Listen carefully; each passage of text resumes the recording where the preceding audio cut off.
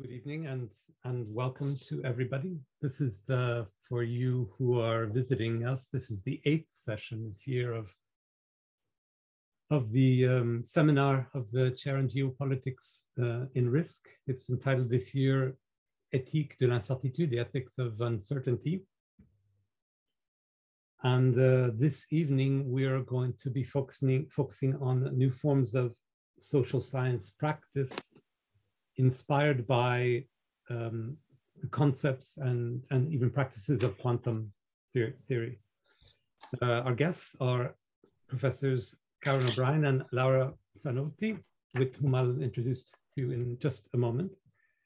You will have noticed that the session is happening in English, which can be nice for some and less nice for others. Just rest assured that if you have comments or questions, you can pose them as usual in French, either orally and by raising your hand, or by in the chat as you like. And as usual, I encourage you and ask you by courtesy to leave your cameras on so that our guests can see you and associate what they're saying with your reactions. It makes things a lot easier for a teacher, I can tell you. Also, as usual, we'll start by a brief look back at what happened last week. We talked, as you might remember, about the politics and ethics of uncertainty, that particular kind of uncertainty generated, and in some cases contributing to the pandemic of COVID-19, which is on everybody's mind. We tried to open it up a little bit in terms of the uncertainties in medical practices and the uncertainties in managing truth, the sort of fake news problematic. You remember that according to Sylvie Briand of the WHO, the vectors of uncertainty that she and her team work with are multiple and overlapping, really. Here are a few examples that she named for us. One was the sort of crisscrossing, let's call it imbricated way, to use a French word, that predictions and the governance of the pandemic are not in sync. They're out of sync, and this out of sync reality complicates things even more. So you have on one hand the predictions that are necessary not only for epidemiological purposes but for political purposes. Directly, we see it every day on the news and in the practices of our governments. And then the way they're governed, they can never be quite in sync, and this makes life difficult not only for the WHO but for all national health authorities as well. And then another complication is that the evolution of the pandemic, of the disease itself, takes place at a different speed than that of the ability to give diagnoses. And this was causing another level of complexity for the WHO. Third example she gave, the virus itself is changing, and obviously at a different speed than the science of epidemiology. Fourthly, the technologies of medical surveillance are evolving, and it's hard to keep up with them. The way we can watch what's going on in the epidemic. And then I think the last example she gave was which surprised me, was the zoonotic disequilibrium, she called that. So there's still a back and forth passage between humans and animals, even beyond the original one that we sort of make a mythology out of. And this instability is complicating the ability to create health policies that are long-standing and effective. And then finally, a point she made at the end, just to remind you that the social adaptations that we're making, the way we live, essentially, vis-a-vis the individual ethical measures we're invited to take by our governments, but also by health officials and just the local social norms, are complex and not in sync either. So all these uncertainties, essentially underlined by Sylvie Briand, contributed to the second analysis we had, which was by Jean-Pierre Dupuis, about what he called the relationship between catastrophe and false reasoning about catastrophe. So to simplify it beyond what he deserves, he talked to us about fake news and the way it's impacting the pandemic. So he was focused on the difference between sophism, which is ideological, and sophism, which is plain and simple, just getting it wrong, and the way that the the bad sync between these two creates a certain kind of risk.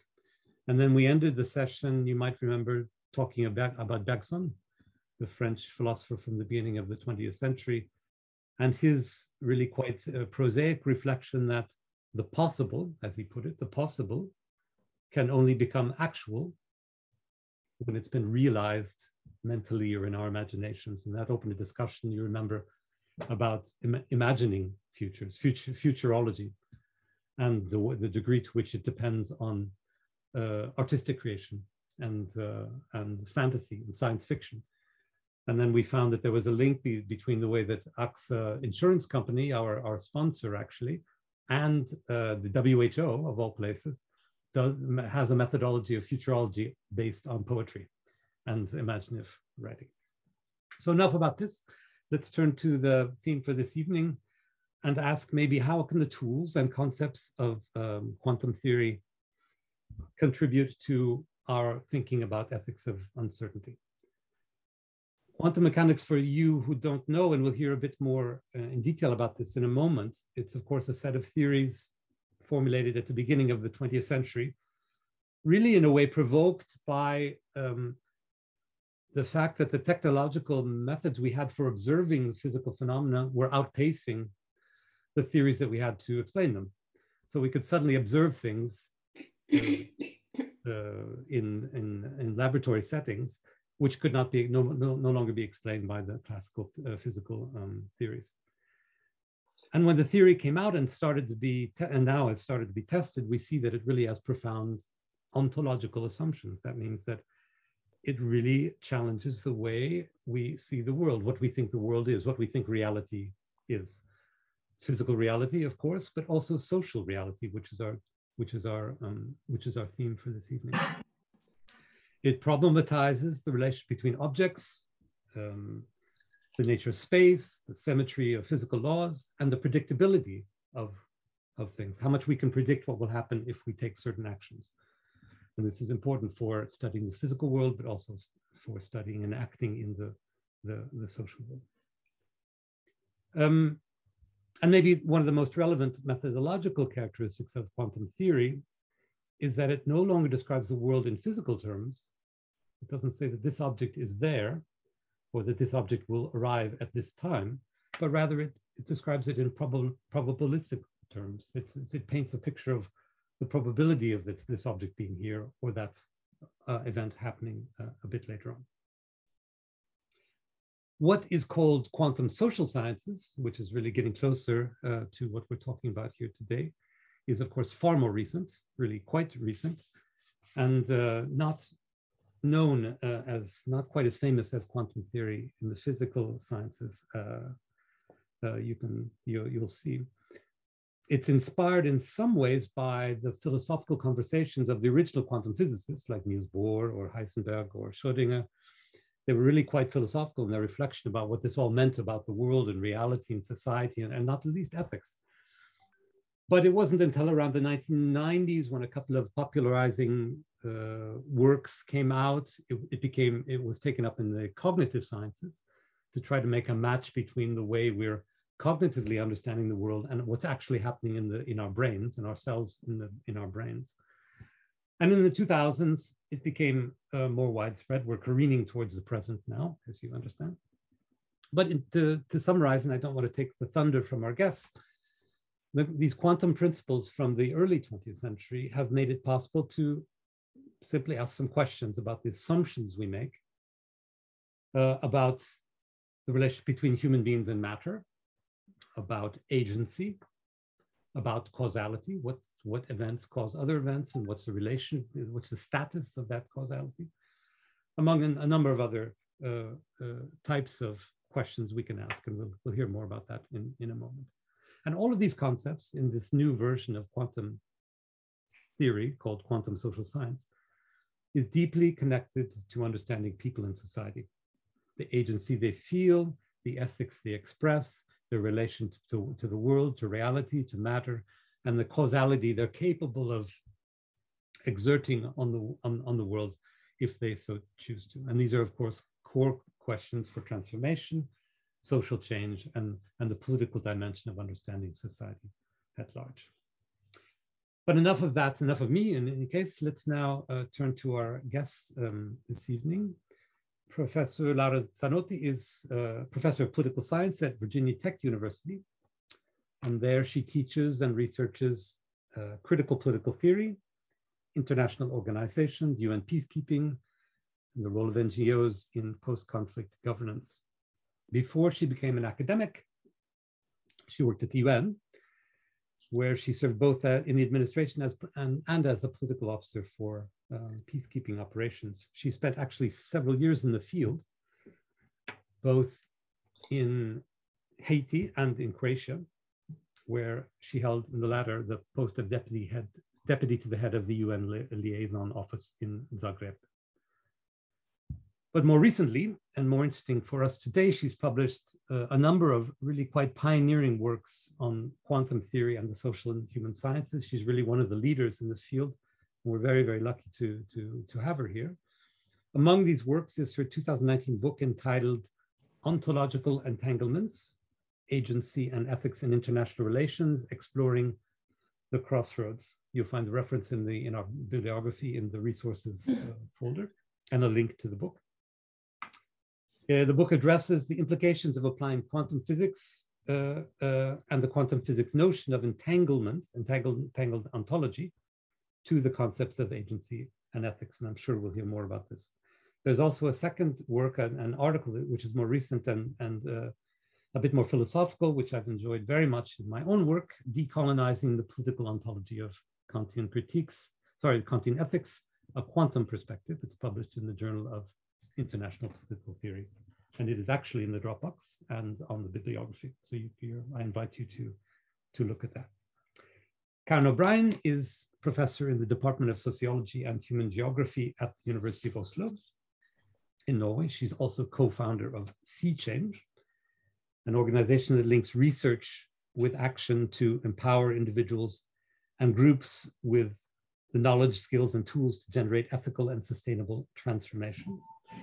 And otherwise, her research emphasizes the social and human dimensions of climate change, including the relationship between climate change, adaptation, and transformations to sustainability, subjects that she'll address this evening, I'm quite sure. Otherwise, she focuses in her work on the role of beliefs, values, worldviews, and paradigms in generating conscious social change, very much like in my own work, as you know, as you've heard many times over, which is why I'm also very pleased and honored that she would join us tonight.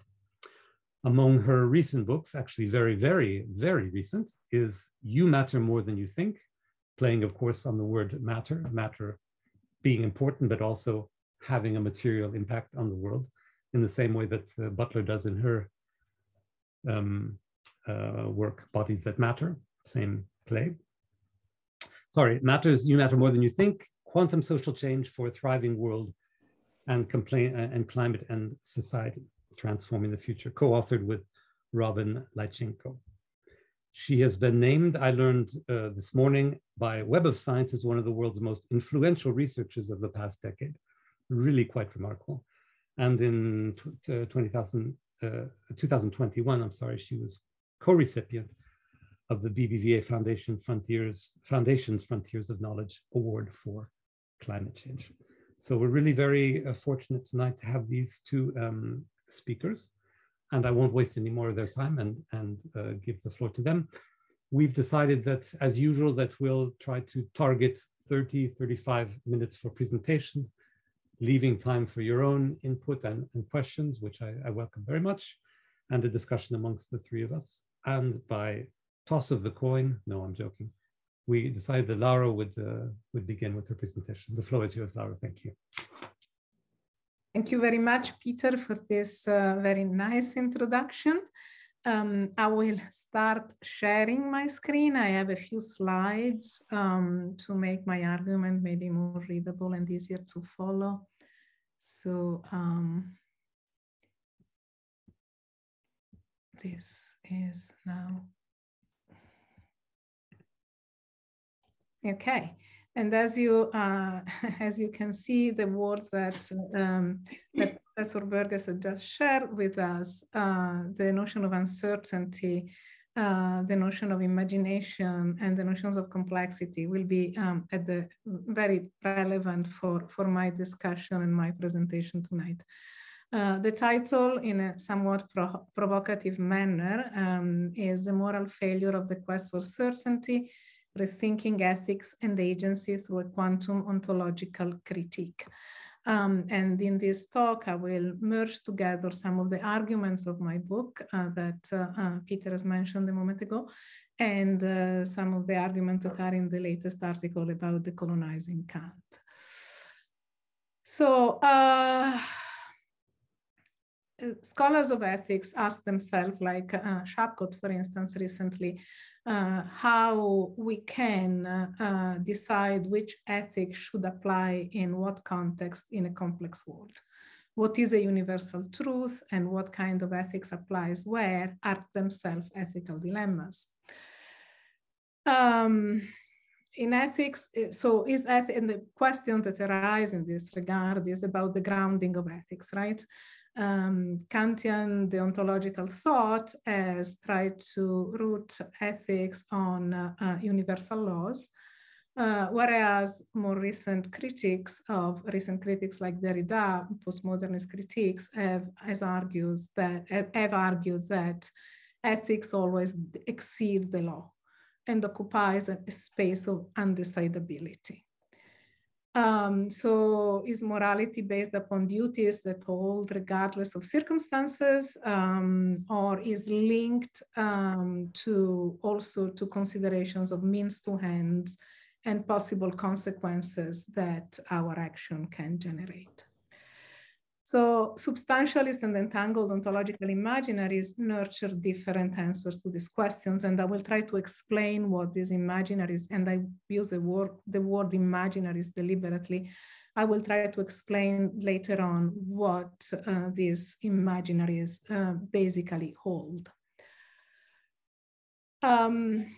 The main stakes of this talk is an inquiry about the possibility of imagining ethics without embracing the Kantian dualistic idea of nature and reason. Could we imagine subject not as simply individuals programmed to pursue self-interest, which is one of the main assumptions of realism and economic liberalism?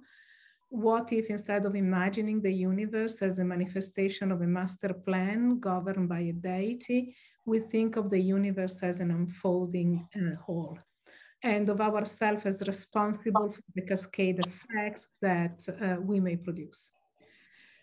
And what if we embrace uncertainty, a word that Peter Burgess has uttered many times in his introduction, as the main ontological trait of the world, instead of certainty as the foundation of how we think and how we act? Okay.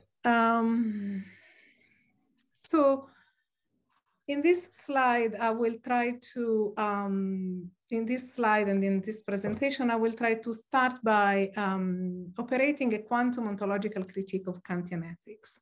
And I will start by exploring the relevance of ontological assumption for justification of agency. I will explore the Kantian ethic reliance on the ontological imaginary of Newtonian physics. And I will end up by arguing that Kantian abstractions are not only insufficient to make good ethical choices, but also they are conducive to making the wrong one. And possibly they elicit self-appeasement.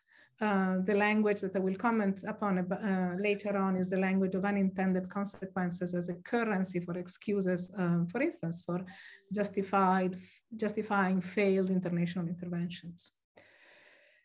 As opposed to this kind of foundation of ethics, I argue that a quantum ontological imaginary validates ethical choices through contextual evaluation, and specific practices rather than abstract humanity are the referent for devising and justifying such an ethos. And here I have to tell how I got interested in quantum.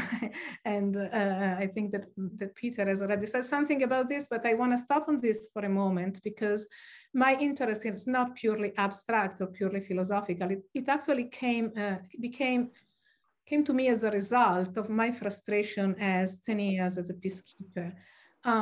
So my frustrations concerned mostly the justification of intervention based upon abstract normativity as an easy political currency, the use of standardized approach to peace building, assuming that strategies that worked in one place would work in the same manner in very different geographical areas and political situations, the neglect of contextual analysis of situations where we intervene, sketchy assessment of tools, the means to end, were very rarely talked about in depth. And as I mentioned before, the language of unintended consequences is a way of relinquishing responsibility for gross failures. And I see these shortcomings as being in a way based upon assumptions, unthought about assumptions about that assume that the world is a Newtonian space, that causality and the world works along the lines of Newtonian physics. And I will explain why I make this statement. So first of all, I should say that I use quantum here as a critical ontoepistemology. And the starting points of my position are the scientific discourses are not a separate sphere of society. They are actually part of social cultures. Scientific discourses also contribute to shape ontologies and causal stories. Ontologies are political and causal stories are political. And as I go in this talk, I will define more of these concepts, and feel free to ask questions. So in my 2019 book, which is deeply inspired by the work of Karen Barad, I explore the performative effects of adopting a quantum ontological imaginary for rethinking politics and ethics. And in that book, I start by arguing that ontological imaginaries shape how we think of ourselves as subjects, how we relate to other living and non-living beings, how we can study the world, and how we can change it. In fact, the ontological imaginaries shape our political and research practices and how we validate them. So what are the main ontological assumptions on Newtonian mechanistic imaginaries? Well, Galileo and Newton, scientific knowledge limits its attention to properties that can be measured through instruments and expressed through mathematical formulas. The world is considered as made of entities, and the instrument we use to measure the world do not change what we observe. That is, they don't entail ontological effect. They are just instruments that allow us to access a reality that we don't interact with. We observe from afar. We are not part of the reality we observe. Newtonian physics is based upon the principle of separability. Mechanicism is based upon the idea that in order to know things, we need to dissect them in subunits. And causality in Newtonian physics is linear and reversible. So this ontoepistemology has extended to social sciences in various ways. In my book, I analyze how it has informed different schools of international relations theories, but I will not dwell in that argument right now. What I want to point out here is that this ontological assumption has nurtured the idea that the social world can be governed and reproduced at will as a mechanism. And in time of complexity, many interconnections and uncertainty, this has proven increasingly a false premise. There is an interesting article that I wanted to refer to here by Samuel Barkin called Fish in International Relations, which has shown that a complex and interconnected world like the oceans and life in oceans cannot be known and governed through institutions based upon separabilities and linear causality assumptions. The institutions that govern fisheries are state-based, and they don't consider the sea life as a whole, but they consider just parts of it as separate elements of a mechanism, and that has proven not working. But this could be a metaphor for many other phenomena that we use the wrong tools to try to analyze or affect. Okay, so differently from Newtonian physics, quantum theory's ontology of entanglement, relationality, and nonlinear causality depicts a different cosmology. In fact, it opens the way for rethinking how the universe is made and how we inhabit it. In this view, the apparatuses of observation we use to observe and interact with the world produce ontological effect. They're not merely instruments of observation. So the world is not made of entities that pre-exist the apparatuses that are used to study them, but is made of phenomena. So for Karen Barad and for Bohr, the primary ontological referent are entanglement. And the interaction, and Barad talks about interaction because the word interaction would presuppose distinct entities to start up with. Barad chooses to use the word interaction between the apparatus and the phenomenon as what is what produces the ontological cut. That is the specific form of materialization of matter. A typical example of this that is always used to explain this notion is the particle-wave duality in observing the behavior of electrons. And I will not dwell in that experiment right now, but with different apparatuses of observation, we seem to have different behavior that belong to particles or waves.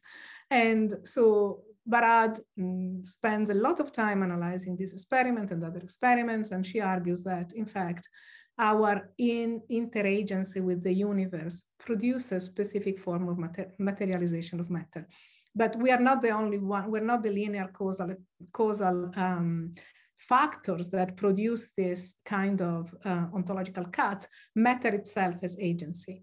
So matter there are only certain possibilities that we can bring about, but the way we interact with reality makes what is different and causes cascade effect. So apparatuses are causally relevant. They're not just instrument of observation. Matter matters. In observing the world, we make it, and the world makes us in turn. And in this framework, the choice of apparatuses we use to engage with the world is fundamental. It's an ethical problem. It must be made responsible. It must be made responsibly.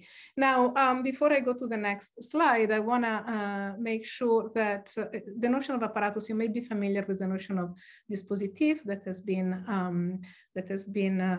very at the center of Foucault, work.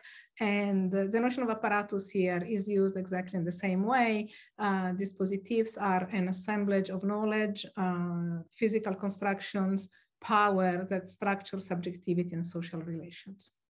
Okay, so my next move is to go into more details about what are the underpinning of our Western ethics. So Kant assumptions, Kantian ethics assumptions about subjectivity presuppose that we are ontologically separated inside and out, that we are divided between reason and nature. Nature being the source of selfish instincts, while ethical behavior only results from being able to detach ourselves from this nature. Reason is what potentially frees humans from nature's constraints and make them closer to God.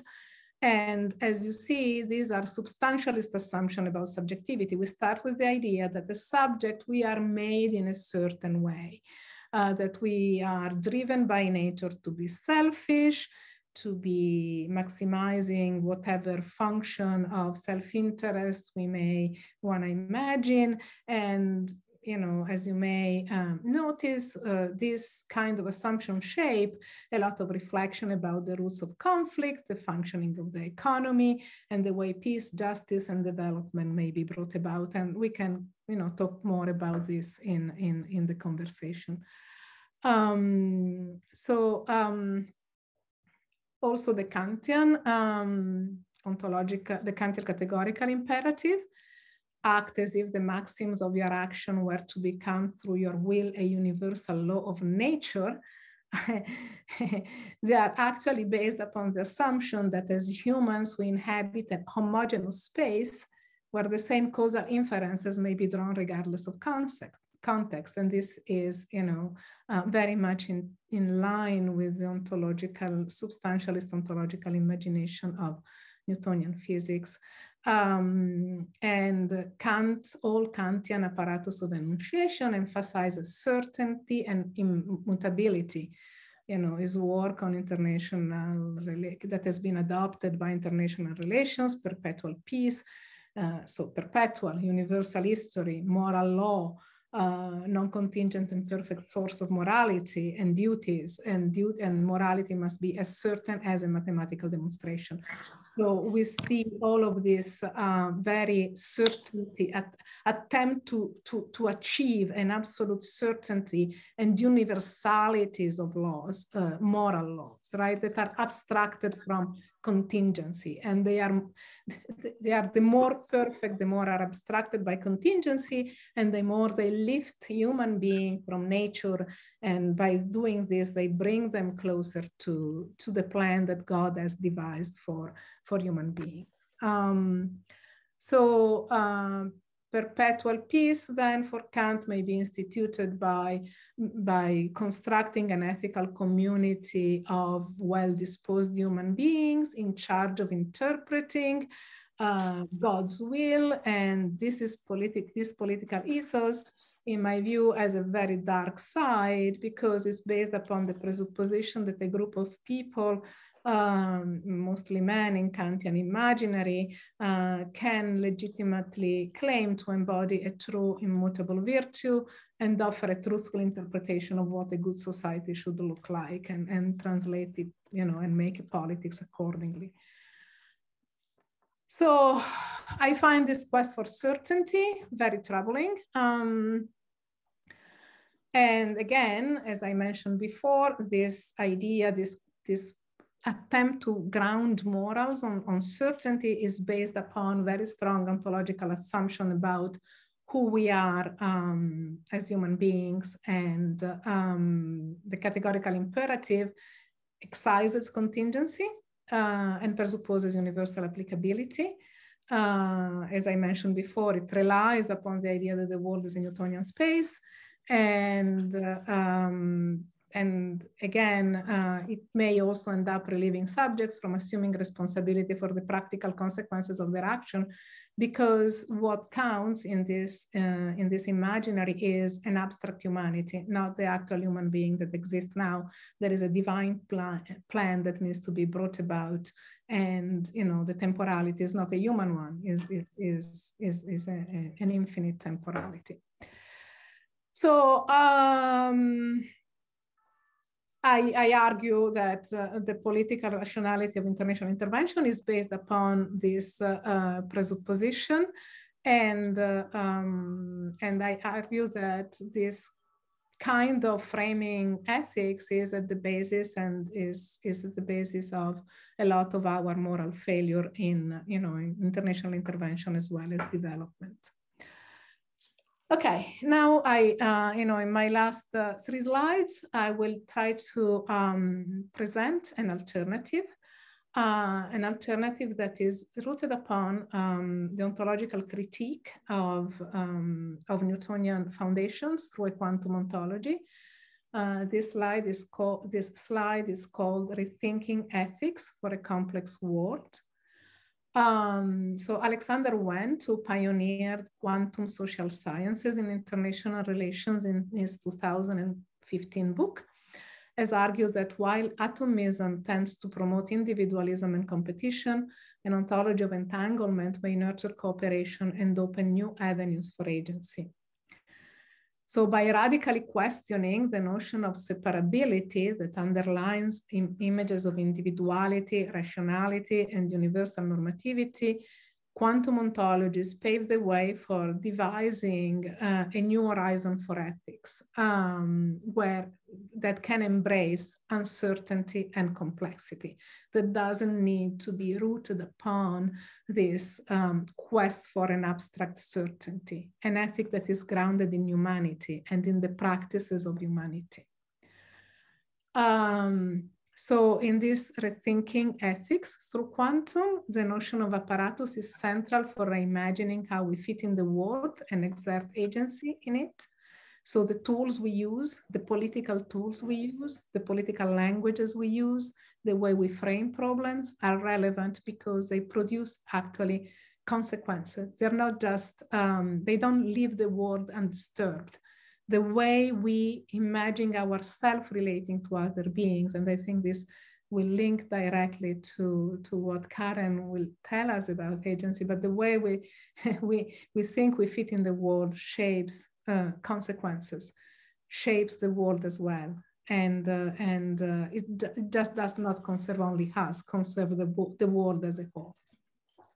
So in a world of entanglement also, we are invited to rethink ourselves as subject. Subjectification takes the place of substantialist characterization of humans as ontologically endowed with rationality and freedom. We are entangled with, constituted, and transformed by the very processes we aim to shape. In a world of entanglement, the classical notion of agency as power prevalent in international relations, that is the ability to make others do what they would not otherwise have done, comes under questions. As human, we don't act upon the world by applying forces of push and pull, but instead we produce diffractive ontological effects that we only partially control. As quantum subject, we are relational being and equally immersed in a world endowed with morphogenetic properties we contribute to shape. And I argue that both the liberal assumptions that we are ontologically free and reasonable being and the Marxist assumptions of alienation by which such ontological freedom is crushed by the capitalist economic system come under question. They are oversimplification in this framework. We are entangled and we relate differently to different contextual configurations we are immersed with. So what are the consequences of adopting a quantum view on ethics? So this slide is called Raising the Bar, Opening Up Possibilities for Agency. Raising the bar, why I argue in this framework, ethical decisions may not be adjudicated merely based upon abstractions, but they must take into account the morphogenetic properties of practices and the importance of careful evaluation of complexities. Morphogenetic means the possibility of generate new world, the possibility of create new realities. How questions, as Michel Foucault has also suggested, are central, both analytically and practically. We cannot utter abstract ethical statements if we don't take in careful consideration the tools we're going to use to bring about the aspiration we are uttering. And I feel very strongly about it because having been a peacekeeper for 10 years, I've always witnessed a lot of abstract aspiration that were not matched by the right tools or enough tools or commitment by member states of the organization, for instance. I also argue that the quest for stable foundations, substantialist assumption about humans and nature and linear representation of causality stifle creative political imaginary. In a quantum ontological imaginary, uncertainty is not the limit, but the very condition of possibility of ethical choices. And this, arcs back to Peter's introduction at the beginning. The notion of imaginary is important, the notion of creation. The notion of making reality, imagining different possibilities than what we have so far been able to imagine. This is politically very relevant. As a conclusion, and before I pass the the floor to Karen. The main elements that I want to bring home from this presentation are, again, the fact that the quantum ethics both raises the bar and opens up possibility for agency. So we cannot rely on abstract principles. We cannot appease ourselves with abstract principles. We can also not think that we are omnipotent. So we cannot just imagine that we can shape the world at our image, like many idealists in international relations have done. But we need to be aware that through everyday practices, we may bring about forms of materialization of matters that are enduring. Causality in a quantum framework is not reversible. Quantums tend to think about cascade effects. Ethics exceeds codes and rules and abstraction and must rely on responsibilities for the apparatuses we choose to employ. Knowledge itself is performative and is embedded in apparatuses and therefore is politically relevant. Small action may have important cascade effects, and creativity, critique, responsibility, and competence and prudence are ethical virtues that, should be exerted in practice. And with this, I'm sure there are a lot of questions. I'm sure there are a lot of things I didn't explain fully, but I will stop for now and thank you. And yeah, that's all. Very good, Laura. Thanks so much for this input. I think if no one else, I would have a few clarification questions, but I think we'll give the floor directly to Karen O'Brien and make sure we have time for everything. So go ahead, Karen, it's to you. Great, thank you. And thank you, Peter, for inviting me tonight to speak about this quantum social change. And Laura, thanks for your wonderful presentation. That's really laid the groundwork for how I've been inspired by your work and Karen Barad's and others. So let me share my screen and I will walk you through and just get the PowerPoint up. And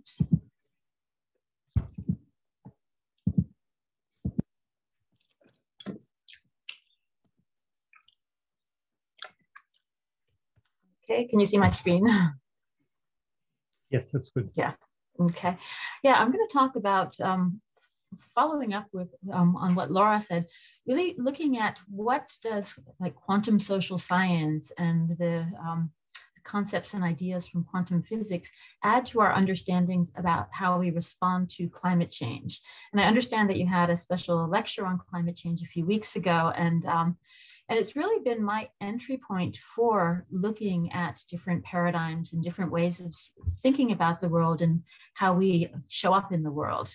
And so I want to just kind of bring this exactly to the theme of your course on managing risk and ask this question about how can we generate quantum social change? For me, after spending decades working on like climate impacts, vulnerability, and adaptation, and the implications for your human security, it becomes really clear that that rather than just focusing on mitigation and adaptation to climate change, we really have to focus on transformations.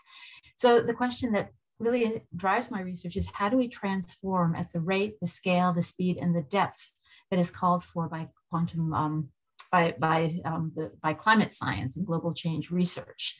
So, so this really brings out the question of, how do we do it in an ethical, equitable, and sustainable manner? And, I think that Laura just talked about the importance of those, how we show up ethically and responsibly. And many of you have probably, in the follow-up to the COP meeting in Glasgow, you've seen this is from the 5th assessment report of the Intergovernmental Panel on Climate Change that really emphasize that the choices we make will lead to different future outcomes. And with substantial mitigation, we see a world of about 1.5 degrees to 2 degrees warmer. And that is dangerous climate change for many people, groups, species. So that is not a trivial change as we see when we read about in the news every day today. But without additional mitigation, you see that map on the right with temperatures of 3 degrees to 9 degrees at the poles. And that is really a non-analog world. We cannot even imagine that. And so for me, the message that comes out with high confidence from the synthesis report in 2014 was, without additional mitigation efforts beyond those in place today, and even with adaptation, warming by the end of the 21st century will lead to high to very high risk of severe, widespread, and irreversible impacts globally. So basically, this is really saying that, we have, it's not about whether we can transform, but it really is about how we can transform. And risk has been a core concept within the climate change community and the IPCC assessments. And they talk about it as the potential for consequences where something of value is at stake and where the outcome is uncertain, recognizing the diversity of values. And so when we really have uncertain outcomes where we ourselves are creating the risks that we're responding to, we need to start to think about, how do we think about ourselves in relation to these risks? And as Laura really outlined, we're still in a very much a us versus them paradigm. And I don't know how many of you know the game of Risk. It's the game of global domination where you accumulate armies to take over different parts of the world. And it really is almost it's a perfect example of a paradigm of individualism, of competition, of really us versus them. And I think that very paradigm is what is killing us, what is really adding to the risks that we're facing today. So when we look at the risks that we're facing, and this is about regional key risks and potentials for risk reduction, and I'll go through this a little bit more in detail, but we start to see what risk looks like in the present, in the near term, and under different scenarios of long-term risk under 2 degrees or 4 degrees warming. And you can see with each of these figures or diagrams that we see, based on expert judgment and the state of the science, that there is some risk that we can adapt to reduce risk, but there's also risks that we're not going to be able to adapt to. And I think that we see, whether it's the risks for ecosystems, whether it's increased damages from wildfires or increased mass coral bleaching and mortality, or human-related heat mortality, or reduced crop productivity and livestock and food security, or reduced water availability and increased flooding and landslides, you start to see that what's at stake is enormous in terms of our capacity to adapt. There are limits to adaptation, there are barriers to adaptation. So in my research, I'm looking at adaptation as adapting to the very idea that we can transform society and transform outcomes for a more sustainable future. So, here in Europe, we can start to see that these are playing out actually right here and right now in terms of what we can expect. And we see this all over the world, where extreme events really are we're not keeping up with adaptation to current climates. And so when we talk about the idea of a 4-degree warmer world and approach that still from this very separate us versus other world, we see that we're failing again and again and again to actually take actions collectively to move towards the sustainable development goals, or even meeting the goals of the Paris Agreement to limit warming to 2 degrees and ideally 1.5 degrees. So for me, this is, the stakes are so high, and the time we are in the decade that matters. So how do we really start to think differently about, how do we come at climate change and social change through in a different way? And probably about 10 years ago, I came across quantum social science, and I thought, wow, this is really interesting. And it raised a lot of questions about some of the assumption I and others hold. And I thought, what if we were to reconsider our collective capacity to reduce risk and vulnerability through a quantum lens? And this opened a really interesting and I think exciting inquiry, because, what if we are underestimating our capacity for social change by basing our understanding of society on a very classical Newtonian, deterministic, atomistic, and reductionist view of the world? And so, if we're misrepresenting the relationship between individual collective change, and systems change, could we actually, like amplify our agency for change transformations to sustainability? So as Laura said, that, quantum mechanics has challenged the worldview in many ways over the last 100 years, and it's forced physicists to reshape their ideas of reality, to rethink the nature of things and at the deepest level, and to revise their concepts of position and speed, as well as their notions of cause and effect. And often it's been just assumed that this is valid only for, subatomic particles, electrons and photons and gluons and leptons, etc., and that it has no relevance at all for the macro world of the macro social world that we live in, where and it's certainly true that classical physics, snow melts at certain temperatures, sea levels rise. We live in this world, but what if there are quantum properties and principles that are taking place, including through the language that we speak? And in quantum biology, they're really showing that things like our sense of smell and photosynthesis and bird navigation are influenced by quantum processes. And quantum mechanics is considered normal, and it's the world that it describes that is weird. And I think that takes us to really open up our mind and to think, what if we're not actually seeing reality as it is? And physicists will be happy to say that reality is not what it seems. And I think what we're trying to say is, what if social reality is not what it seems? And like Laura, I've been inspired by the research that's been coming out in quantum social science. And Alexander Wentz, Quantum Mind in Social Science, points out that if human beings really are quantum, then classical social science is essentially founded on a mistake, and social life will therefore require a quantum framework for its proper understanding. And so he really digs in and says, what if we are wrong in the way we've developed social science? And that has important implications for meaning. Karen Barad's work with Laura, which Laura talked about, really challenges us to think different about matter, not just as a substantial thing, but a doing, a congealing of agency through which phenomena come to matter. And I think this is also really exciting. If we think of ourselves as mattering in every moment, then the qualities we bring to every moment really do matter. And bringing in Laura's work, which has also inspired me on, how to think about agency, and especially political agency. She emphasizes that if we conceive of knowledge as part of entangled processes of intervening in the world, and think of concepts and the activity of theorizing as tools for generating ways of engaging the world and fixing some problem, then knowledge is a form of political agency and a way of practicing ethics.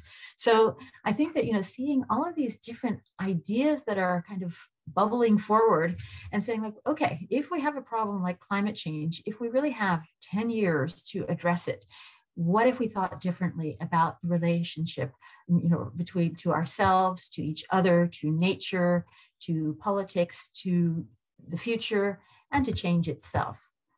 So my starting question really is, can insights from quantum physics and quantum social science inspire social transformations that are not only rapid and effective, but equitable, ethical, and sustainable? And so that's been my starting point for this inquiry. And I go through, it's been a wonderful collaboration with a Norwegian artist named Tone Bjordam, who has been able to, in working with her in a very iterative process, she really almost can take these abstract ideas and put it into a format that it may be easier to understand than abstract ideas that I talk about. So I'm going to just present and talk to some of the artwork that Tone has presented here. And I'm not going to go through the entire book, because I really do look at paradigms, beliefs, relationships, consciousness, metaphors, entanglement, fractals, and getting to the point of why you matter more than you think. The idea of quantum social change, as I've thought about it, really describes a conscious, nonlinear, and non-local approach to transformations that is grounded in our inherent oneness. It recognizes that we are entangled through language, meaning, and shared context, and that our deepest values and intentions are potential sources of individual change, collective change, and systems change.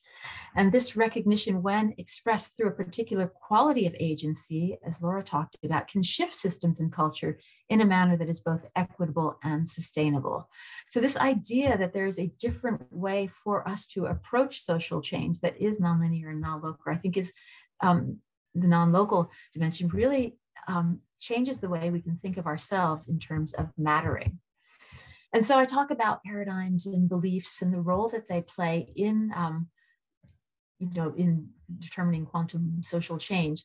And I don't have like one particular interpretation of quantum physics, but I just really try to show that there's a lot of discussion about, is it the Copenhagen interpretation? Is it the many worlds interpretation? Is it quantum Bayesianism? But all of them really, have still not looked at what it means for society. And these views really link to relational paradigms, and relationships matter. For many of us, as I mentioned, our relationship to self, to other, to nature have been influenced by the Enlightenment worldview, where we assume individualism, atomism, determinism, and so on. And where classical systems are very much based on causality, where something causes something else, quantum systems are relationships that are non-local. They're characterized by entanglement, by uncertainty, by indeterminism, and by potentiality. And so, as Laura described, our relationships are not interactions of separate, hard, massy substances, but they're intra-actions in one entangled whole system. And to me, this really gets at this idea that we don't actually have the language nor the grammar to describe the relationship between I and we, or what I would bracket as I-we, or parts and wholes, or whole parts. We're the both and dimensions of this type of reality really are hard for us to experience and communicate in a very classical world. And so that, I think, is something where when we start to look at the language we have for social change, we start to think that it is still very much, influenced by remnants of the world of the Enlightenment and classical Newtonian physics. When we start to look beyond just the meanings of quantum physics and look at the metaphors, we start to see that metaphors are what create our reality. The language we use actually influences the world that we are seeing and living in. And climate change makes a lot of use of metaphors, whether it's the greenhouse effect or carbon footprints or hothouse Earth or whatever. And studies of the metaphors used in climate change show that many of them are still very us versus them, cost and benefit, and they really lead to an economistic interpretation of social change. So if new metaphors have the power to create a new reality, as George Lakoff and Mark Johnson have proposed, then what if we were to use metaphors like quantum leap or superpositions or potentiality? And could they open up new ways of thinking about social change and help us to tell new stories about social change? Because right now, a lot of our stories are very apocalyptic and dystopian about the future. They don't actually include that sense of individual and collective agency and political agency being entangled. And so I can talk a little bit about that and about that call, like how do we tell different stories and use a different language for that? But one story I do want to emphasize is that, we often think of entanglement as a metaphor. Often in everyday language, we look at it as twisted or tied together, but entanglement is much more than a metaphor. It really is the nature of reality and the nature of the universe, as Karen Barad points out. And I think this is something that that we really have to start to grasp, that it doesn't involve causality. It involves correlation or correlation. It's about our relationships, that being non-local, and therefore that when you measure one thing, you actually get information about another part of that system. And whereas in quantum physics, it's about measurements and noise in the measurements. Quantum social science recognizes that we are entangled through language and meaning as well. And Alexander Wendt's work really shows that language is a quantum, as he would argue, a quantum social phenomena, where through speech acts, through listening, we are kind of collapsing a wave of possibility or potential meanings into an actual reality. So when we suddenly talk about public-private partnerships or net carbon zero or net zero carbon things, we're starting to like enact a world and create material manifestations of that world through our institutions, through our regulations, through new measurement devices and things. And so it really does actually matter how we are entangled. And that brings us then to the issue of consciousness, because consciousness is something that it matters more than we think. But often within at least global change science, we downplay the role of consciousness, free will, and personal responsibility or responsibility, our ability to respond. There's no consensus on what consciousness is or where it's located in the body or how it can be measured or if it's like the nature of all existence, etc. But what's interesting to me is that we don't even consider consciousness as in global change research and looking at climate change. And many people are calling for, we need a new consciousness, but what exactly does that mean in practice? And we talk about the atmosphere, we talk about the biosphere, we talk about the hydrosphere, the cryosphere, but we don't talk very much about the noosphere or the sphere of human consciousness and mental activity, especially in relation to the biosphere. And to me, one of the most profound aspects of the so-called Anthropocene epoch, the idea that we are influencing the universe at geological scales, is that we are becoming self-aware that we are influencing this system. And when one part of an entangled system becomes self-aware that it is influencing others, then the whole system changes. And I think that's where a lot of possibility lies. And that brings us then to agency. Because as Laura pointed out, agency matters. Transformations to sustainability will not happen just through like optimism and hope or wishful thinking.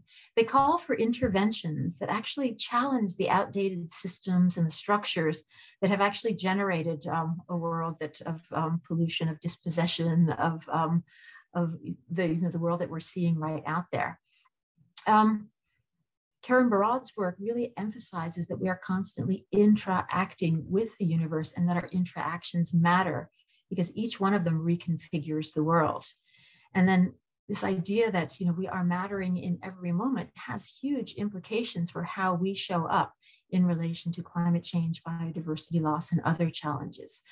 And I would say that agency is not neutral. It's agency that actually helped create the Anthropocene and the problems we're facing today. So I'm interested in a quality of agency, an agency that is actually linked to values that apply to the whole, to an entangled quantum social organism or a system or a universe, and everything. And those are, equity, justice, dignity, compassion, things that have to be kind of part of that whole. And I think that when we start to link our agency to ethics, to values, then we start to see a different quality of social change. And that quality, I think, can be described as fractal patterns or self-similar patterns that repeat at all scales. And this idea of fractals, physicist David Bohm talked about it. And it's an idea that we see in algebra, in geometry, and also in nature. But social fractals are a little bit different, whether we're talking about fractal politics or fractal cities. They actually embed the values that what we want to see repeated at all scales. So when we're thinking about quantum fractals, we're thinking about non-local non-local patterns that are actually context specific, but arising in different areas and in different ways. And to me, that is really at the heart of quantum social change, is can we actually disrupt old patterns and generate new ones that contribute to not just local change, not just global change, but change across scales. And pulling these different perspectives together, it really, you come to the conclusion that you matter, we matter, that we matter a lot more than we think. It's really about, from a quantum perspective, that we matter in every moment, and agency is really an entangled, interacting phenomena. Whether it's, the outcomes of our intentions and actions affect all of us. And we also all have the capacity, every single one of us, to consciously interact, and in doing so, transform our individual and shared reality. So for me, quantum social change involves consciously contributing to equitable and a thriving world in every moment, recognizing that we matter. And while this sounds very abstract, it actually has to take place in the real world, in the classical world that we're living. And a lot of my work on transformations to sustainability looks at these three spheres of transformation that are always interacting or intra-acting. And these are the practical, the political, and the personal spheres. And when we look at the way we're addressing climate change right now, it is very much through the practical sphere. It's through behaviors and technical responses. It's the fix-its. It's the world out there being changed. We often forget about the political sphere, the systems, the structures, the social and cultural norms, rules, expectations, institutions, et cetera, that influence those practical spheres. And we very rarely connect those with the beliefs, the values, the worldviews, and paradigms that are both individual and shared, and that influence how we see, how we relate to systems, how we, basically everything that Laura and I have been talking about, that it's not that the world is out there, but it's that we're remaking it in every moment, and that outcome, we are these fractals of the practical, political, and personal sphere. And when we act, not just from a point of understanding, but as the entry point from the values that apply to the whole system, we start to see that we can actually create change at all scales. So if we think of this, and this comes from the Powers of 10 framework of Mark McCaffrey, that if we start to think of ourselves as the individual 10 to the 1, that we are entangled with friends and families, personal networks, communities, villages and neighborhoods, meta communities, urban areas, all the way up to all Homo sapiens who have ever lived, we start to see that our capacity for change is not just very small and local, but that everything we do actually is resonating and having ripple effects. We may have a particular sphere of influence in our community or in our urban area or nation state, but all of those changes, how we show up in the moment, really matters. And so what I often get when I talk about quantum social change is, what does quantum social change mean in practice? And I think the answer really is exactly where Laura ended her talk, that the answer lies in the question itself, in that practice matters. It is about how we are, how we show up, and how we work for social change. So if we can activate a quality of agency by responding from the space of integrity and oneness in every moment, I think we will see that these quantum leaps to sustainability can happen much faster than we think. But I think it's only when people realize that they matter a lot more than they think. So I will stop sharing there. And lovely. Thanks so much, Karen, for your talk, and thanks again to Laura. The floor is open. Just indicate your interest with a hand raise or a note in the chat. And I can stop asking a couple of pedagogical questions, really, because I think this material is going to be relatively foreign to some of the students. What is the, it's a big question, sorry, but it's still early. What is the methodological status of quantum social theory? I mean, what is it doing? And here's I'll give it ABC choice, and you can tell me if you like one or you want to add your own. One is it's a kind of, well, one it's literal, and I think Alexander Wendt actually says sometimes in his book that there's actual quantum physics going on in cognitive states and cognitive relations and in social theory. So it's actually literally an application of 1930s quantum physics. I mean, he doesn't always do that, I think, and that's another problem. But there's a very literal interpretation. So he has this famous quote how does it go? You mentioned it, Laura. I think we're walking wave functions. Human beings are walking wave functions. A wave function is this fundamental quantum theoretical idea that that the reality, our reality, varies with like the way light waves, in the same sort of logic. So there's point. There's selection A. Selection B would be then it's an analogy. That is to say that things that we do when we're talking about as social scientists, as activists, things that we do have some structural similarities with quantum theory. And then choice C would be something more like it's a metaphor, which is close to an analogy, but that really the different points in the theory can map onto, other kinds of things in practice.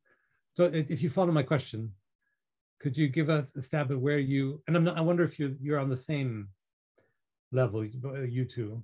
So could you give a stab at explaining where you actually relate towards quantum physics? Or where you think the relationship between quantum social theory and quantum physics lies? Laura, go ahead. I go ahead, okay. Well, this is a big question, and I think not all quantum social theorists use quantum the same way. So I think that Alex Wendt makes a strong claim that human beings are quantum. And based upon this, he makes his theory of consciousness. There are others who use quantum as a translation of current concepts, for instance, in international relations theory.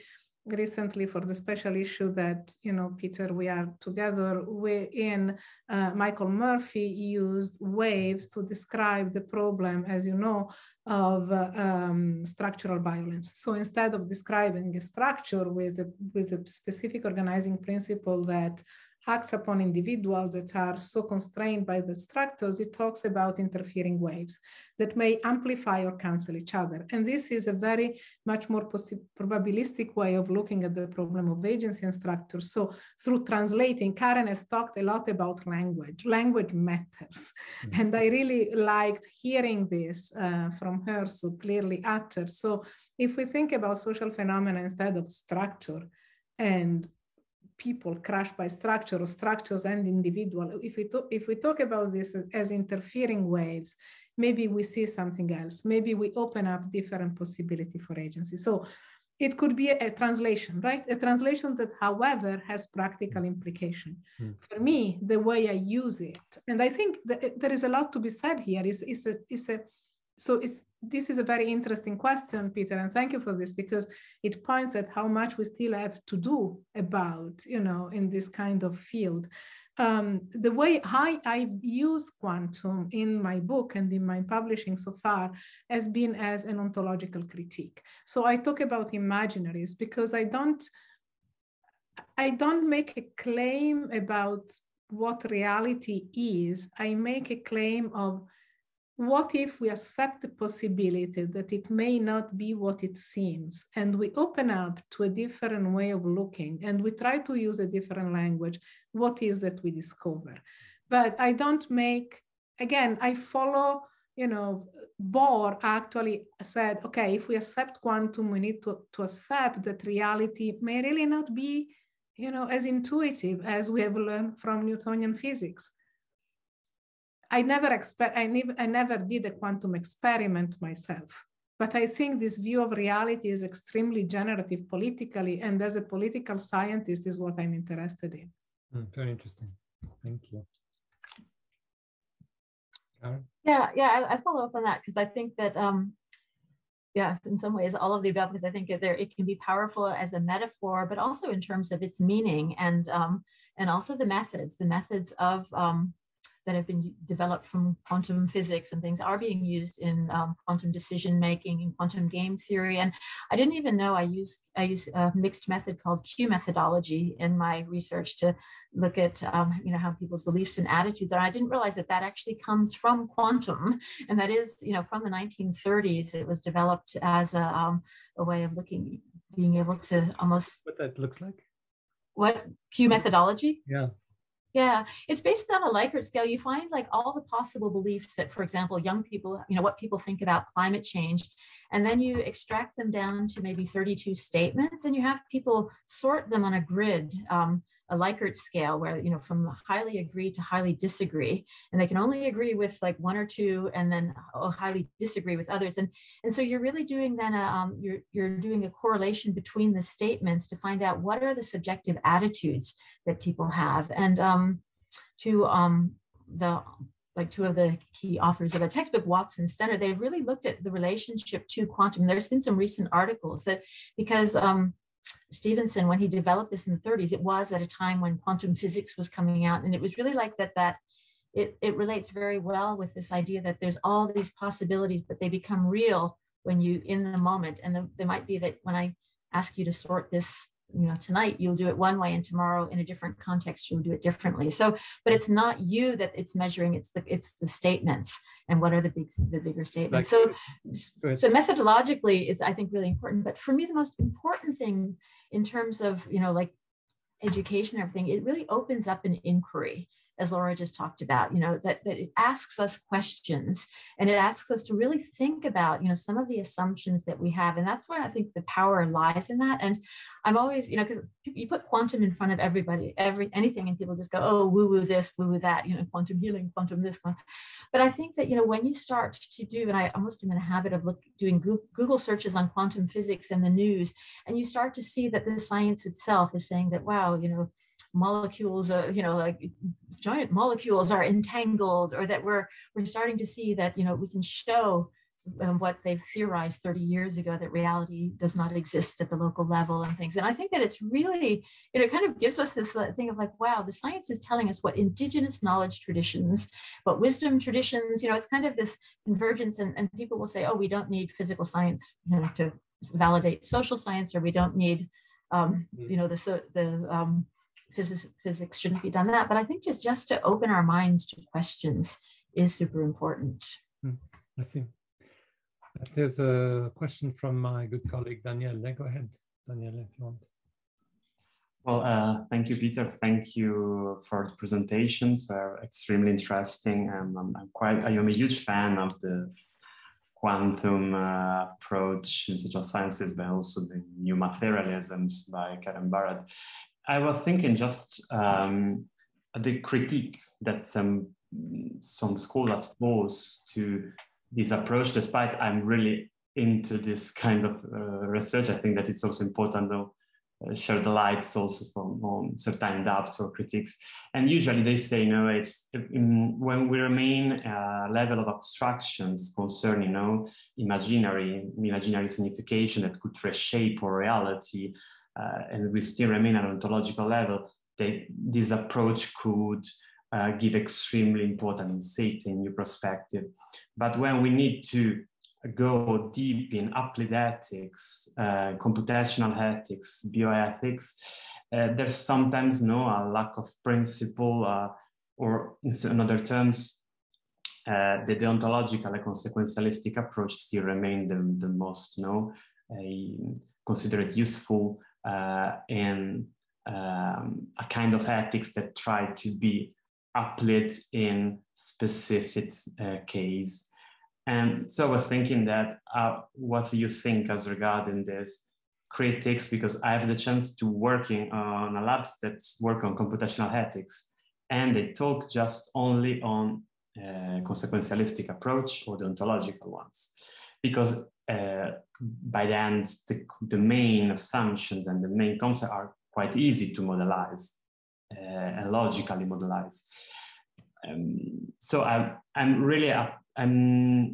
think that this kind of perspective is full of extremely precious assumptions, but sometimes I have the impression that you still need a lot of work on a sort of construction of principle that could be applied in the real life, in the applied ethics. When we talk about responsibility, for example, I was thinking of the social connection model of responsibility by Iris Mario Young. That's it. arise from another context, but by the end open to a new concept of responsibility that is more trans-individual than intersubjective. But that's basically the question is this. The human liberal argument, no, that we are individual and we are an agency that is grounded in our free will.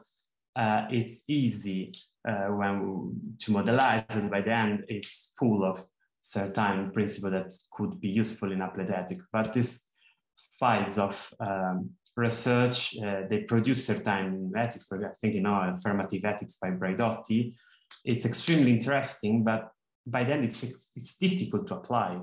And I don't want to say that, no, that's the biggest problems between continental and analytical philosophical traditions, but sometimes I have the impressions that it's extremely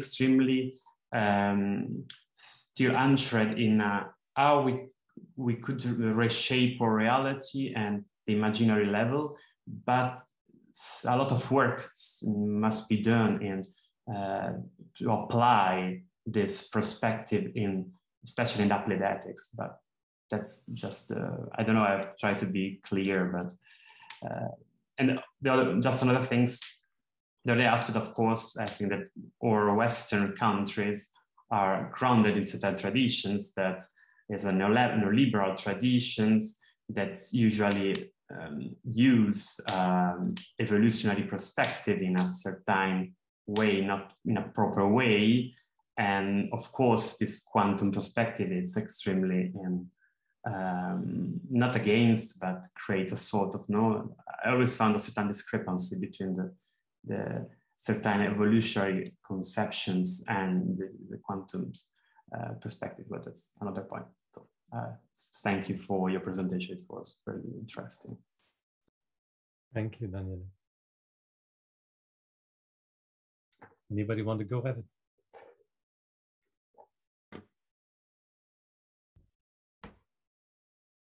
No. All right, we can leave it there. Karen, go ahead. Oh no, I was going to let you, Laura, because it was about ethics. I think maybe if you take the ethics part, and then I can take a lot of work needs to be done part.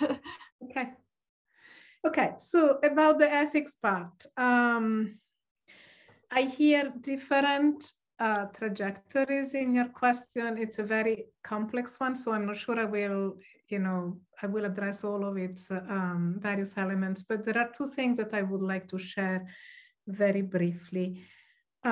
You seem to be inquiring about the applicability so how this can become an applied ethics.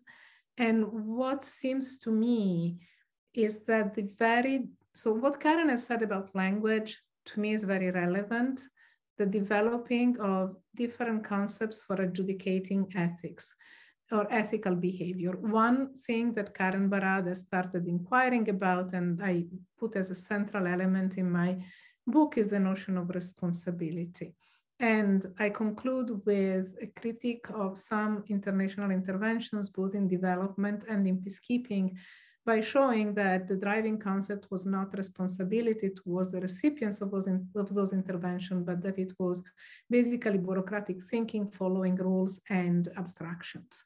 So if we think that responsibility towards the recipient is the central justification, we ask our politicians and international organizations to demonstrate they're able to carry about us as the public, then accountability looks different, right? Then nobody can talk about unintended consequences so lightheartedly. It's very difficult to claim unintended consequences when you exert responsibility, but this is not the fault of the UN, or the UN is not a person. If we accept in the political discourse that is not abstraction and principle, but is responsibility. So you say you're going to do a certain job, do it. Don't pretend you're doing it. Just by pretending that you apply cookie cutter solutions to very complex situation, and then you pack up and go because it's not your problem anymore. That's what really, triggered me ethically as a peacekeeper. So I think that changing the framework, changing what is considered politically acceptable, and how we keep politicians accountable for the discourses they make and the promises they make is important. Another thing, you talked about computational ethics. And this, this idea just came to my mind. So it can be completely bogus, but I would love to share it. So quantum computers are being used to do biosimulations, right? To explore a number of possibilities that are not defined at the beginning, and how different scenarios would come out from different inputs and different, for instance, genetic transformation for different epidemiological configurations and so on and so forth. And why not trying to use computers to elaborate specifically on ethical decision by using quantum computer to show different configuration that would come out in different chains of events. So embracing this complexity and help computer to let us see how different consequences of our decision-making, action, vocabulary, etc., could come about. And this is maybe completely, my dream at 7:30 p.m. But since you asked this question, I just felt free to imagine something. And I don't know. Wouldn't that make uncertainty impossible then? Wouldn't that destroy the uncertainty? Well, would it destroy uncertainty, or there would be probabilistic outcomes of different scenarios? Okay. I mean, do we need to have certain outcomes or probabilities assigned? I don't know. Okay. Yeah. Yeah, I'll just kind of go off on that because I think it's really important. I like working with climate change and like the integrated assessment models that are predicting the future and telling us that we have a 5% chance of limiting climate change to 2 degrees by the end of this century. There's a lot of assumptions in those models. There's a lot of things that are included and excluded. Often it's like technology, population, affluence, very measurable things, but not the subjectivity, not changing values, worldviews, and beliefs, different ways of seeing and relating to the world. And to me, that's the thing, because we can say in a very abstract way that, oh yes, we need to first, find quantum brain theory has to be proven. And this is going to take us, this is all very speculative, and it's going to take us 50, 60 years before the science catches up. And then we actually can, see that we are walking wave functions, or that we had this potentiality or something. And I think if we actually throw ourselves into the future and look back, say, well, what were we missing in 2021? What was actually stopping that? And I think that it was still that, at the very least, looking at the language we use in the us and other. And I find myself always doing it. How do I connect to people with very different worldviews from me that really are in a different world? And then I realized oh wait, what we're saying is that we are connected, we are entangled. How do we connect through values that from that space? And it's not a intellectual space, but it's that it goes into those, values that apply to everyone, equity, justice. How do you find out what really matters to other people and connect there to generate those different conversations? So for me, this is really about well, how do we show up right here and right now if we actually take, quantum social change and quantum social science into, if we experiment with it in a different way, rather than just abstract it and say, well, let's wait. And then we can say, we were right, we told you so. And because I think that we actually, in terms of responsibility, it's right here and right now, not throwing it to 2030, 2040. Hey, there's Mark Salter. Nice to see you. Nice to see you. Thanks for letting me crash the seminar. Thanks, everybody. This has been a really fascinating conversation. I think that rather than think of it as a wager, is this rich metaphorically or true scientifically? I think that a more productive way is to say, what is the cost of living with the Newtonian metaphors, right? I mean, what are the embedded assumptions within the Newtonian metaphors of agency, causality, force, power, presence, that would then blind us to other alternatives.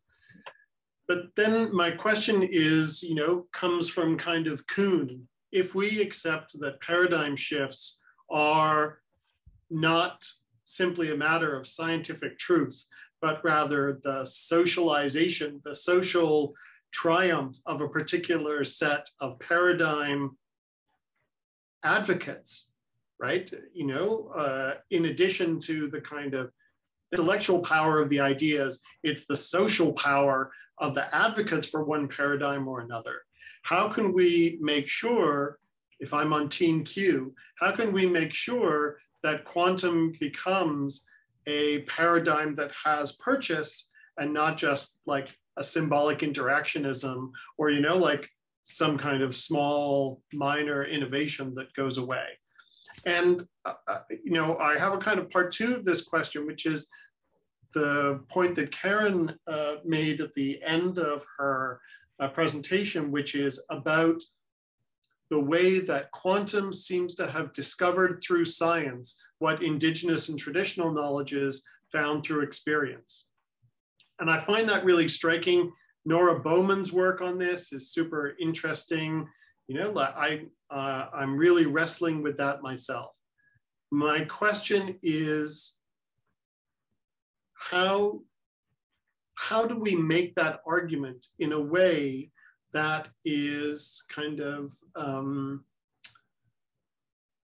that has interior intellectual integrity, right? Like, you know, I mean, I agree with you entirely that we sort of say, oh, look, they come to the same point, and we think that the quantum physics is true for all the reasons that Alex says in the experimental data, and we are taking as a value proposition that the indigenous knowledge is kind of true because it has managed to persist over hundreds or thousands of years through different ways of colonization.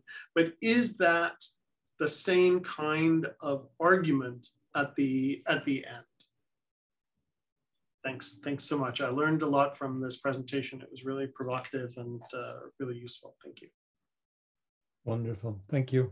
I mean, I've actually have a longer response to the second part of the question. I'll let the guests answer, but I just could add quickly about the Kuhn comment.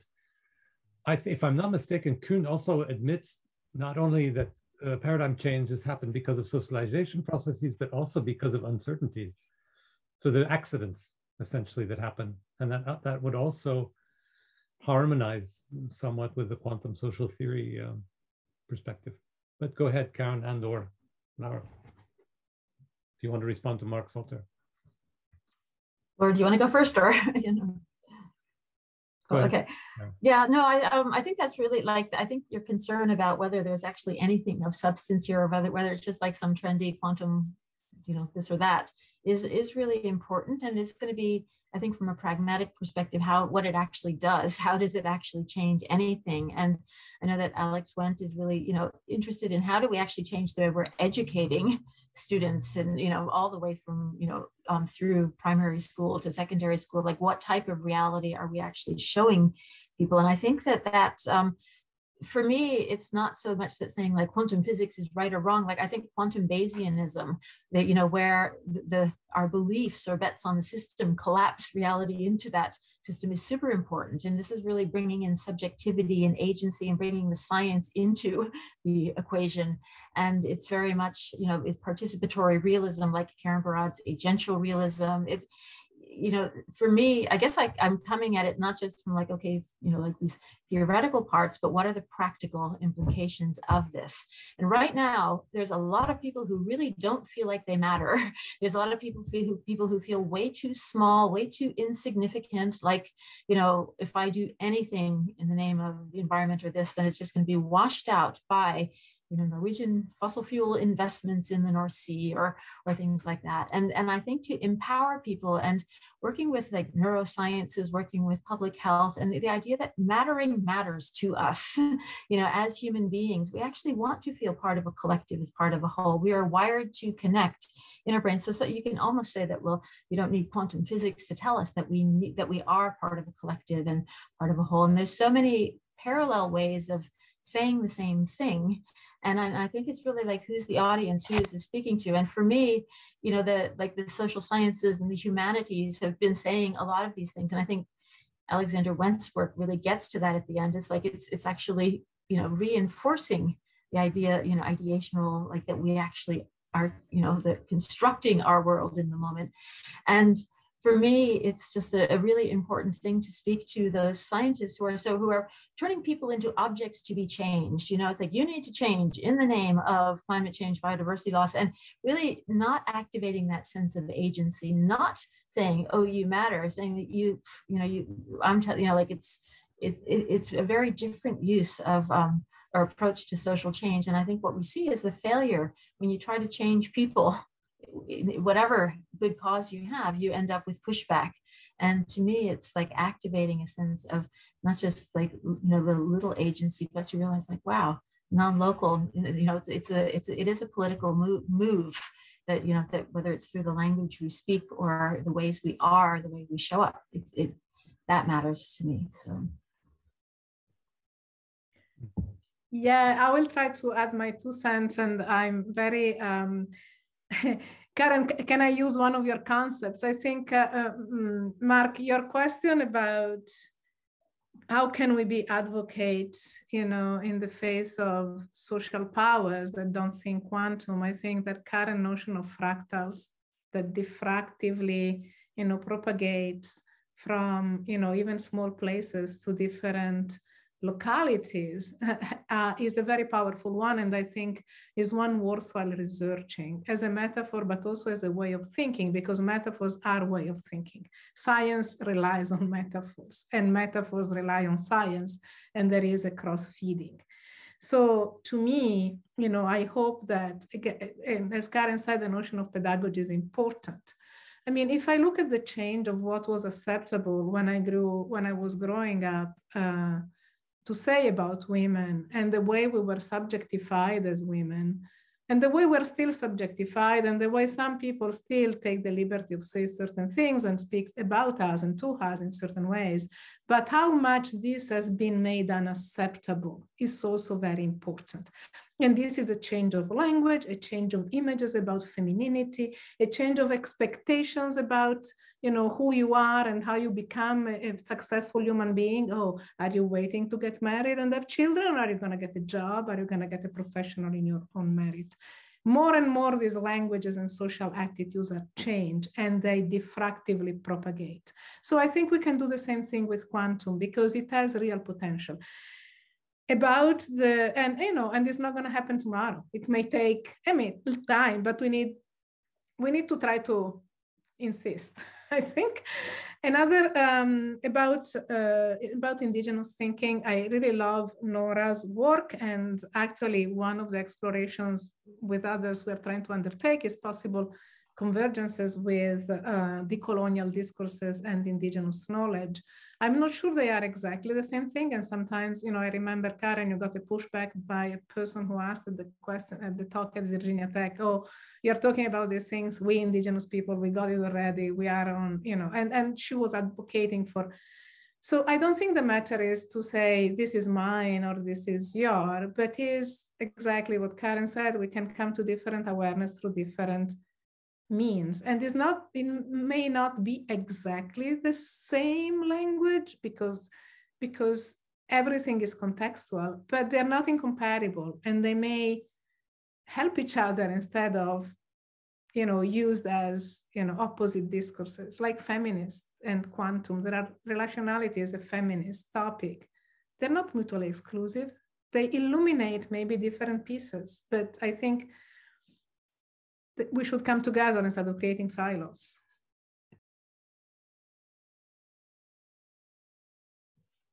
Thank you. I mean, I could, like I said, I wanted to just add a comment there.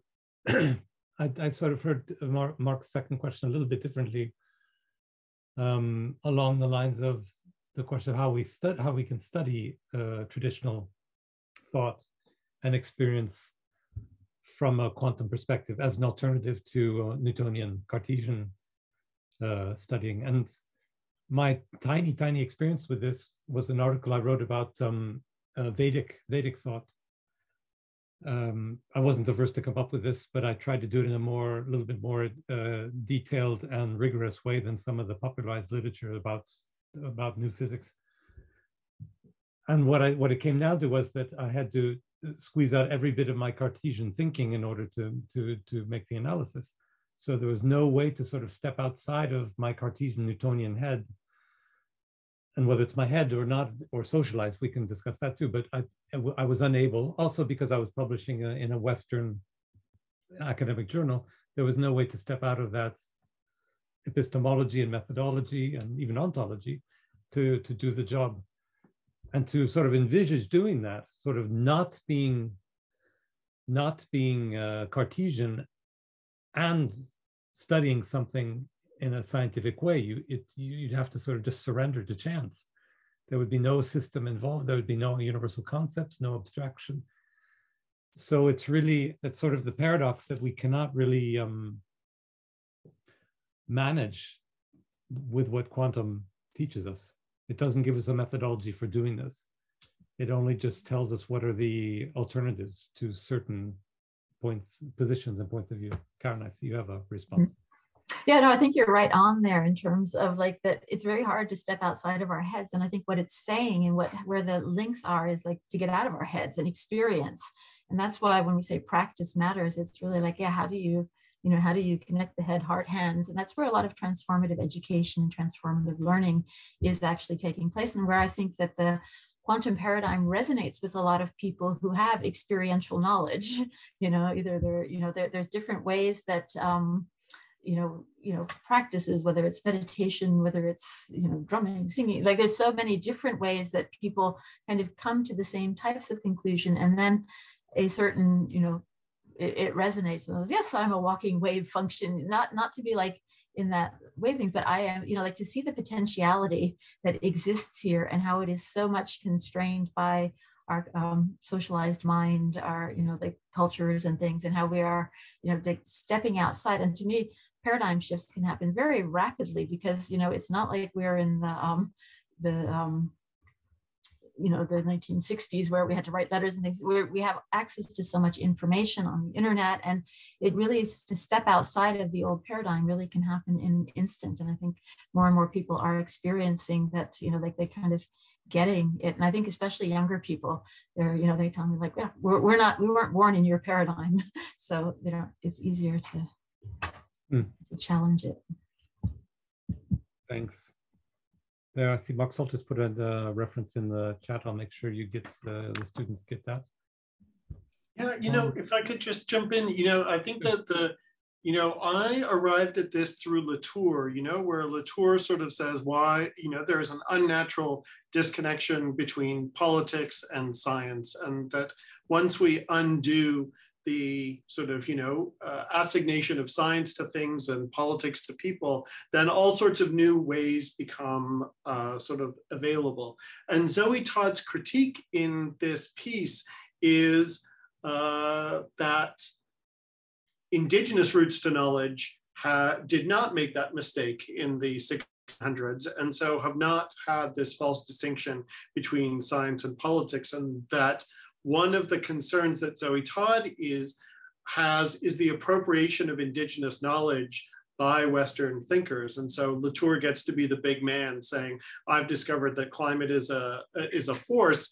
And they say, well, welcome to, like indigenous thought. We've understood that for years. And so I know that one of the things I really wrestle with as someone who's trying to engage with indigenous thought and quantum at the same time is precisely how we engage with it in a way that is respectful and kind of ontologically equivalent rather than reproducing extractive knowledge practices.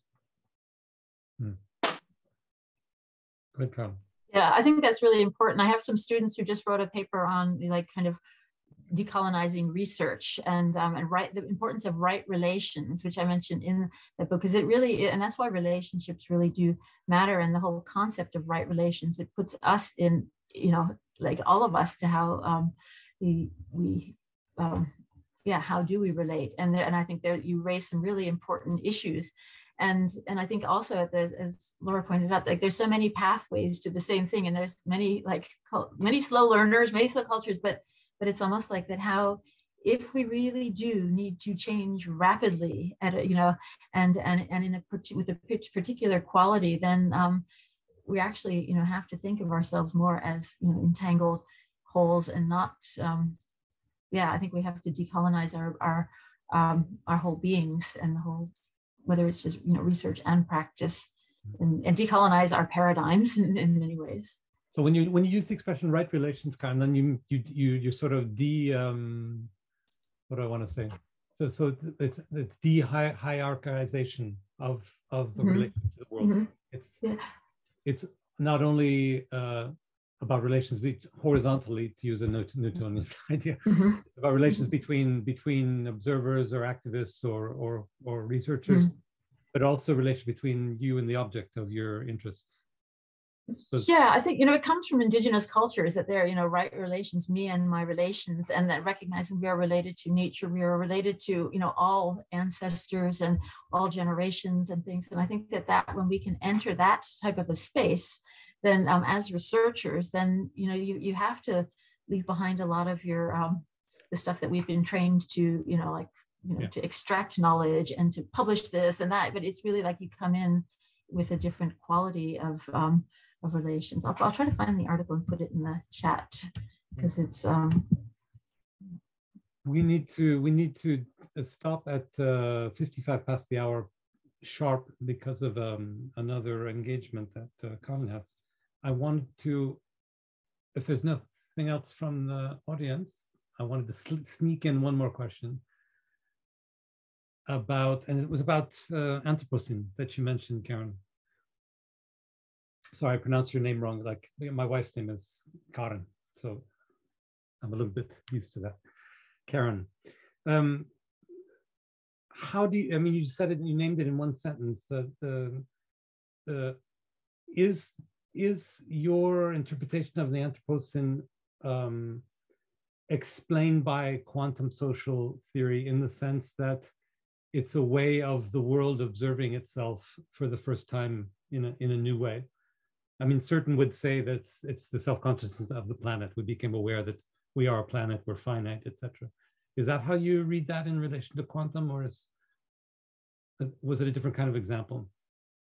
I was thinking more in terms of like the role of consciousness, but I think that that what you said is actually quite interesting, because whether you actually look at it as like that we are becoming self-aware. I know that a lot of working on the Anthropocene, you recognize like humanity is doing this, but we also recognize that it's parts of humanity that have really had a negative effect on the planet, and that it's not, not to essentialize humans as these, but to start to recognize that the impacts that we're seeing actually came out of a particular mindset and a mind frame that has really, the great acceleration after World War II that has led, it has been very much this idea of progress. It has been the Enlightenment paradigm has led to, explosion of fossil fuel use.